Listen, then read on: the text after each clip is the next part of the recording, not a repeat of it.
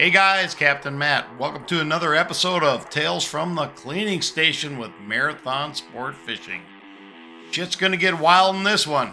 Grab your life jackets and hang on, and welcome to another action-packed episode.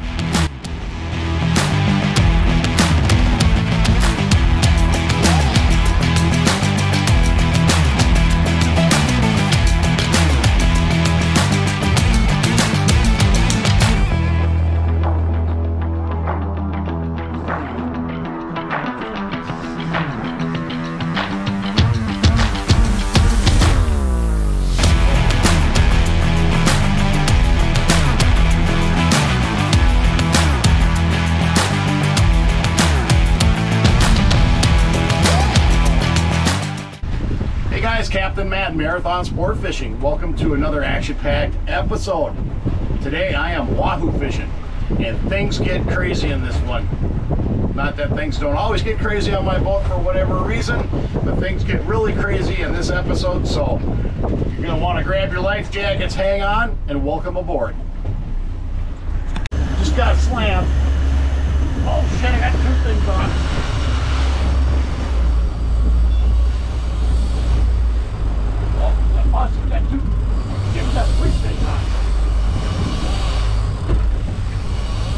I don't know what I got going, but I got fish going everywhere right now.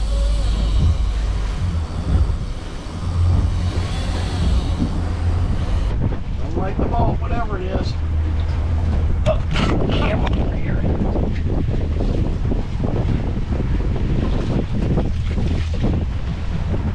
Hey guys, here I'm whipping a nice bonita in the boat. That's what that is. Let's just face it, I'm hunting wahoo right now, and we all want to catch a wahoo. It's kind of like a bucket fish. So I don't fish them a whole lot. I'm pretty good at catching them. I'd say I'm about 60–70%. But here's a big hint for all you guys wanting to catch a wahoo. When you get into a school of bonita or blackfin, anywhere from 100 to say 300 feet of water, and there's a big school, I'm going to tell you right now, who's eating those guys are the wahoo. We're going to be sword fishing the next couple days, so I got fresh bait. Always some nice little luck to have those out when you're trolling for wahoo. Shit, I got hit.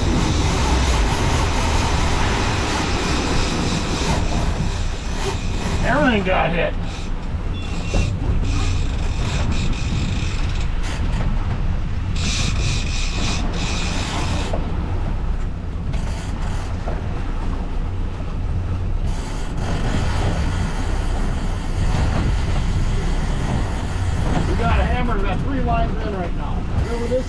Hey guys, so here we go. So in YouTube land, I cut about maybe 7 to 10 minutes out of this video.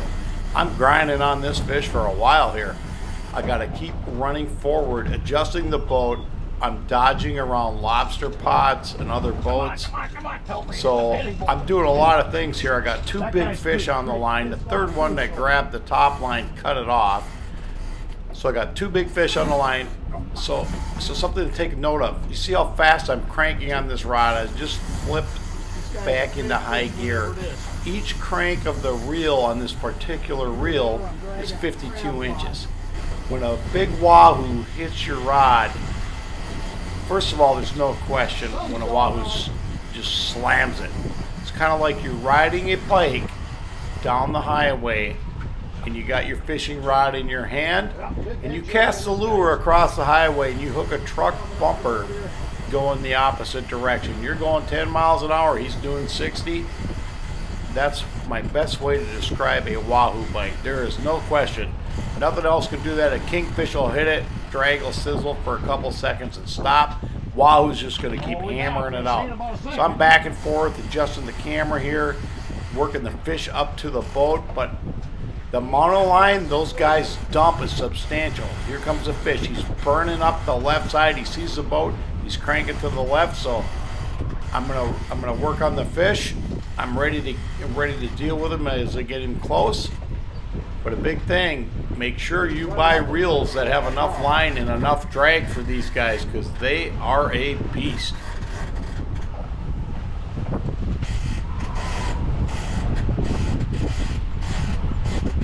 Got something big on here, guys. Looks like a big who.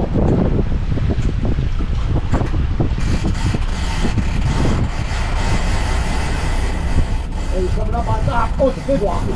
Big fish. Big fucking wahoo. Big got him! Son of a bitch! This thing is huge! Shit, the hook just came out! Big who in the boat! Big who! Look at the size of that donkey! Holy crap, I got another one on this rod!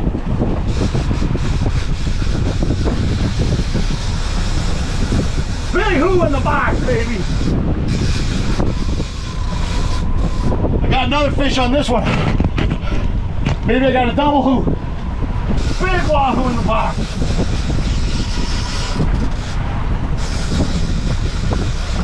Holy crap, the hook fell off right when I flipped him in the boat.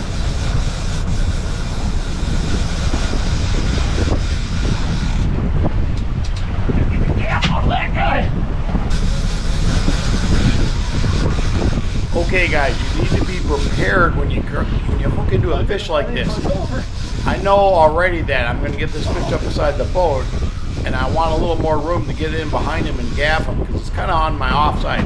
If you're right-handed, gaffing on the left side of the boat is easier because your right shoulder is off the back of the boat. Here my left shoulder is going to be off the back of the boat, so I move the other rod. I'm going to grab this rod, pick it up, and bump it back an extra foot to give me the extra room.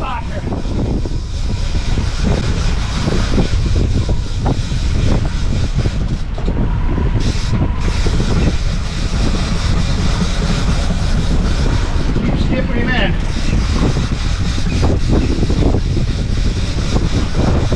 Oh, that other line up there. Here it comes.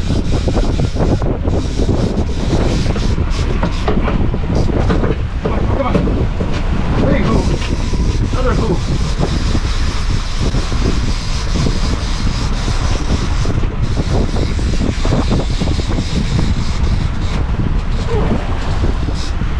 Come on. Get back on the top. Holy shit, another great big wahoo. Double! Big wahoo in a boat! Holy shit! 2 big whoos! Son of a bitch! Wow! You can't make this shit up! Look how big these donkeys are! Holy crap!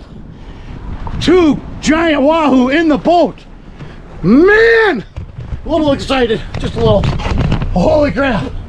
Oh, okay. I gotta calm down. I'm gonna have a freaking heart attack.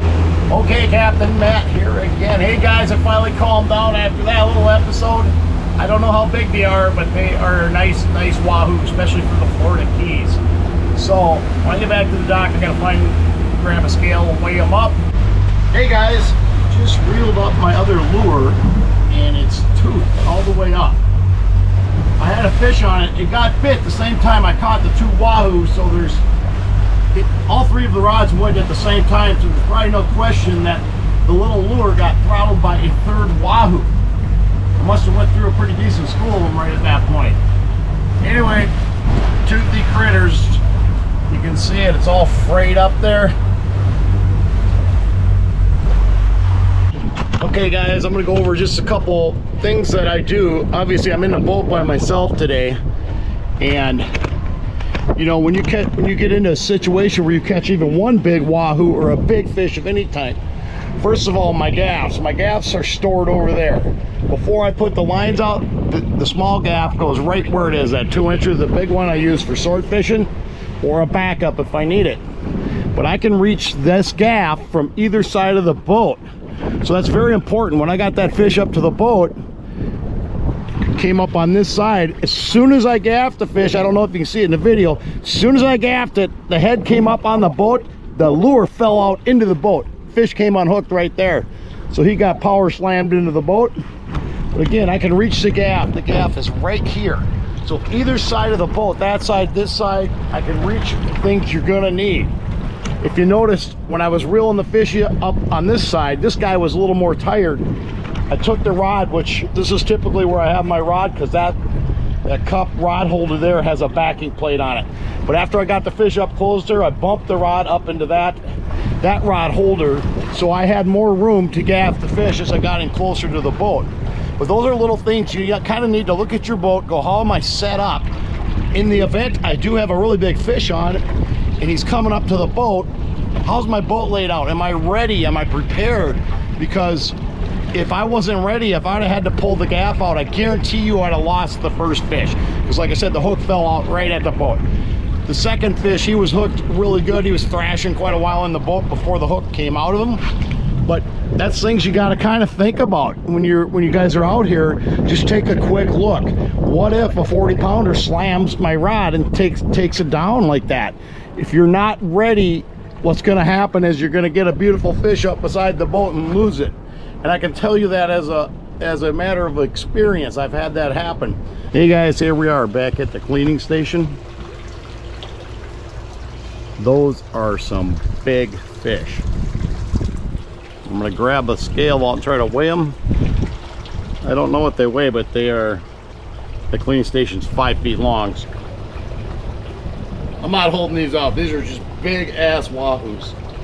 Welcome to today's Catch and Cook. Obviously I had an amazing day wahoo fishing yesterday, man. It was just off the chart. Very unusual catch 2 big fish, trolling by myself, and actually get 2 of them in the boat. I actually had 3 bites on there as you're watching the video. One of them hit one of my top water lures, and of course they've got the razor mouths in them.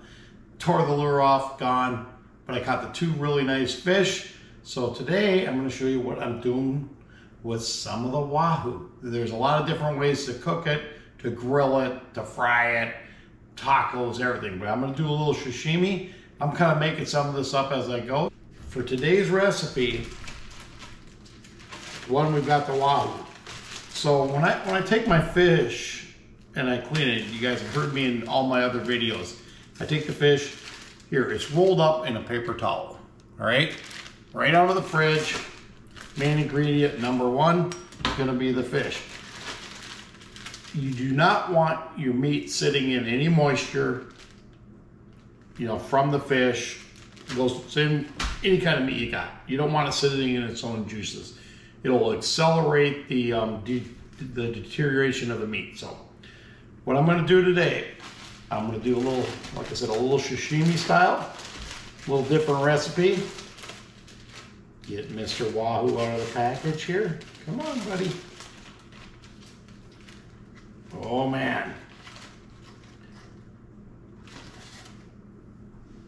A little extra skin there, no. So as you take a look at this, absolutely amazing meat. I mean, it's just absolutely gorgeous piece. So we want to thin slice the wahoo first thing. This guy prepped out here. Got a little piece of bloodline there. Any extra trimmings, I got a little bit of tendon here. I'm gonna peel that off.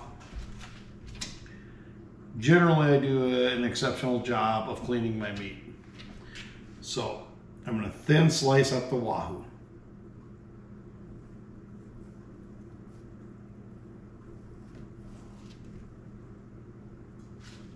And look at that, that's just amazing. So I'm gonna slice this all up and I'll bring you guys back in after I've got it prepped out.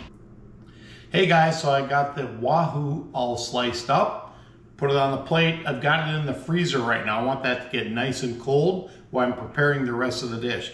So I'm kind of making this up on the fly. I'm gonna do a little something unusual. Haven't seen anybody do this before. I have a Honeycrisp apple. Doesn't that bad boy look nice? So I got that. We've got a little onion. I'm gonna give you a little tip with your onions. So when you're cutting your onions, if you leave, basically, I don't know if it's called the root bulb. Somebody's gonna correct me on it. If you leave that on there as you cut your onion, it doesn't run all the juice out and doesn't make you cry. So as I've got about half of it gone right now, I'll probably use another third of it on this recipe, but I'm gonna leave that little root bulb on there. So we're gonna have a little soy sauce, mandatory. Of course, we got a little wasabi. I'm gonna do lemon. I know it sounds weird. I'm gonna try a little basil on there. I don't know if it's gonna work. And I'll probably grab a little kosher salt and probably a little bit of pepper with it as well. So I'm just gonna take all the ingredients, dice them up into small pieces, put them on top of the Wahoo once it cools off, and we'll take and we'll see how it goes from there.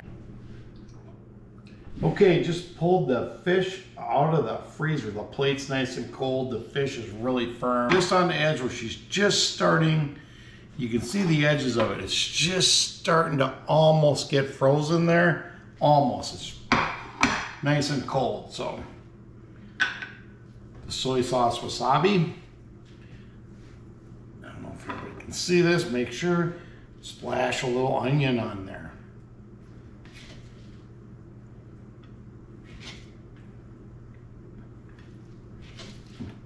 I'm kind of a little bit messy in the kitchen.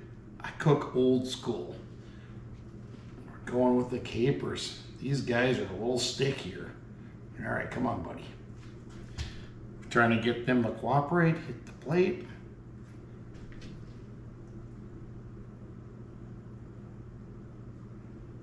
Capers are they got a lot of flavor with them, so you don't want a large chunk on any given piece in one spot. But I use capers in my fish dip, certain other recipes. Apples. Like I said, this is kind of a weird deal I'm putting on here. Never tried it. This is the first time, so you guys are hanging in here with me, seeing how this turns out.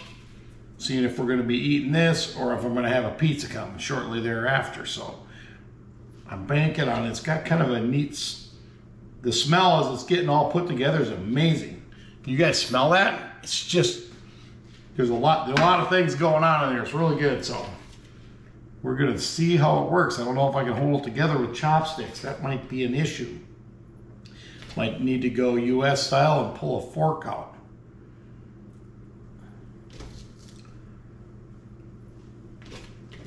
So we got a lot of apple, got a lot of that. We're gonna add standard, a little basil on there. I don't know why, it just seemed like the right thing to do. If I don't have any sesame seeds, that'd be good on there as well, but I think tying in an apple, an onion, and some basil together, I don't think you can go wrong with it. It's just kind of my guess. A little splash of kosher salt. Do this real light with that. Pepper, maybe no pepper. No pepper. I was gonna do pepper, changed my mind. And a little lemon juice.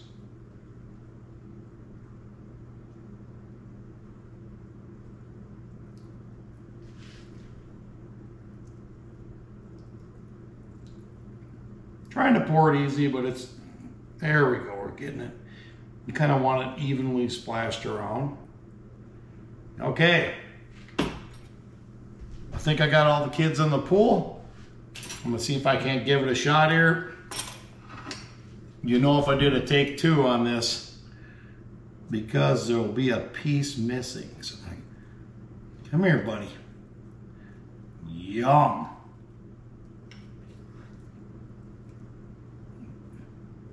Okay, here we go.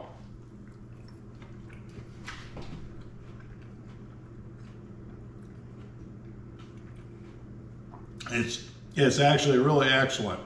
The crunch and the sweetness in the apple kind of offsets a little bit some of the heat from the wasabi. And the basil on there is actually amazing. Hey guys, thanks for tuning in to today's episode. Obviously I had a blast doing this. Very technical when you're fishing by yourself. The recipe, I literally just whipped this thing up out of the air. It was absolutely fantastic. I polished off the whole plate. That's all I can say. It was delicious. Please hammer that subscribe button and give me a poke on the like button. I'm not sure why YouTube likes us to hit the like button, but they do. But if you haven't subscribed yet, please subscribe. I got a lot of great stuff coming up. And thanks, guys, for tuning in. See you on the next episode.